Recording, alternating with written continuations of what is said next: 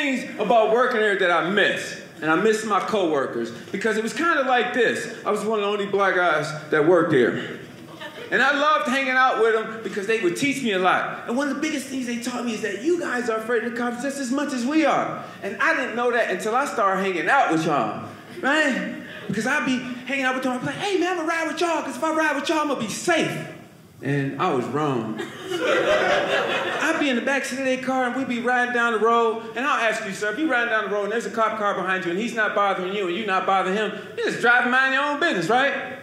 Not my coworkers. We'd be riding the cop cars behind us. Do you know the passenger look back? The driver look back. We're going 65 miles per hour down the highway and everybody looking back at me.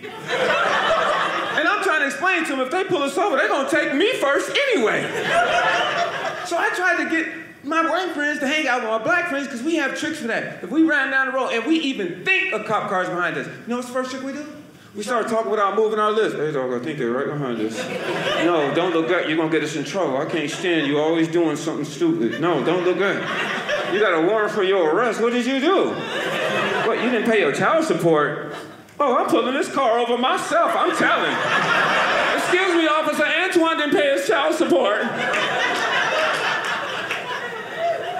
But I tell you what, I don't care what race you are, I don't care what gender you are, we all have done this before. You ride down the highway, you think a cop car is behind you, there might even be one behind you. What's the first trick we all do, guys?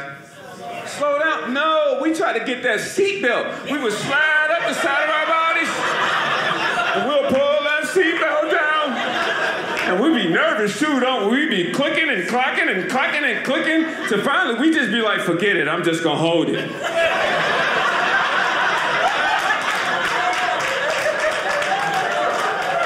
And as soon as you feel safe, what you do, you turn your radio up. They see me rolling, they hating, patrolling, they trying to catch me. Sir, your lips didn't even move on that song. You don't know that song? That's all right, you be listening to a different radio station. We're not gonna take it, no, no, we're not gonna take it, we're not gonna take it anymore. Sir, you didn't even, somebody's American Idol. Did y'all hear anymore? Honey, honey, honey, relax, relax.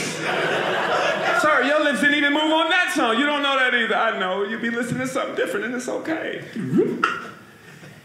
You got to know when to hold 'em, know when to fold 'em, know when to walk away, know, and you never.